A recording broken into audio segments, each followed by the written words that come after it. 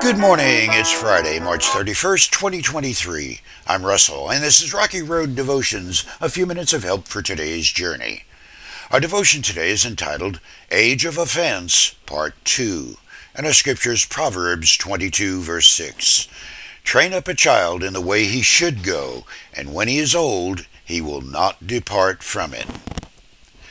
An age is a measure of humanity's time. If you add a modifier to the noun, it tells you what kind of age it was. The Stone Age, Bronze Age, and Iron Age are three successive periods of humankind's development from the primal to more sophisticated eras of lifestyle. On a more local level, there's the age of a single human being passing time in a microcosm compared to antiquities.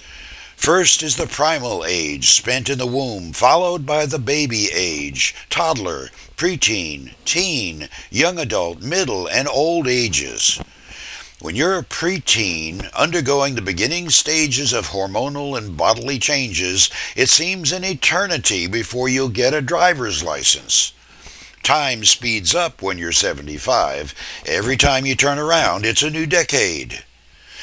I have called our current dilemma the age of offense. Every word or deed offends at least somebody. Depending on your tribe, the millennials, Gen X, Z, Boomer, or whatever epoch you occupy, the later the generational label, the more likely you'll spend most of your days angry, stressed out, or ready to kill.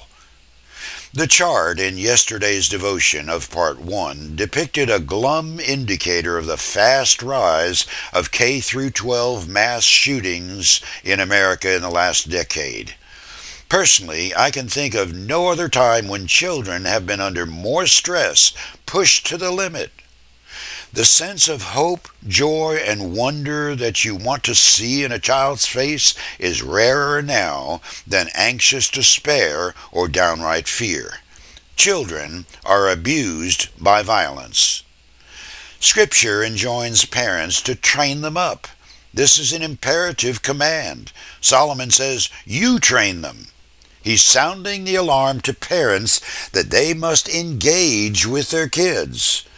That means you don't leave it up to the guidance counselor or the preacher or some babysitting device like your phone or the TV or whatever. You spend time with them. Solomon also says to train them in the way.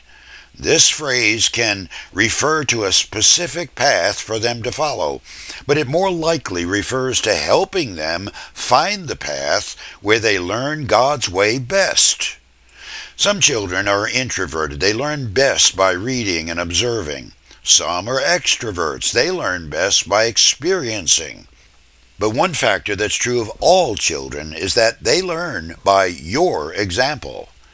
Your actions will speak so loudly they'll drown out your words. If you send them to church, for instance, they will eventually come to the conclusion that church is for children, and they will outgrow it. The busing of children to attend Sunday school in the 1950s through about the 1990s proved that. We now have generations of adults who believe they've outgrown worshiping God. They were trained up by lazy parents that were too busy to bring them to church, and those kids now are not departing from what they have learned.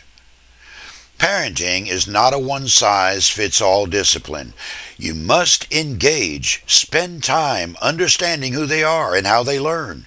That is a big project. The 5 minutes before bedtime, reading them a story will not accomplish that. Frankly, it means putting your own time on hold to work with, to study, to talk to play with, to instruct, to protect and celebrate, and hold accountable and encourage your children. Now, I can hear your eyes rolling, but please, if Susanna Wesley, who had 19 children, spent quality time with each of her children, you can manage your 2, 3, or 6 kids. It depends on your adult decision-making about what's important. For you today, The mess of children and young people using guns to solve their insecure relationship with life is a problem that developed over many years of inept parenting. It won't go away in the time it takes to pass a new gun law. You chew on that as you hit the rocky road. Have a blessed day.